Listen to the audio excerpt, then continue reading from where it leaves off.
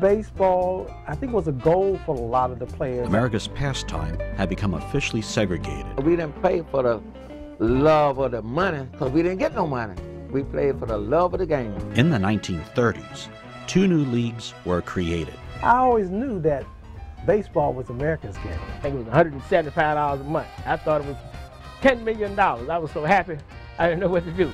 A lot of people say it was negative because no more Negro League, but most of the major league players at that time thought they were playing against the best players.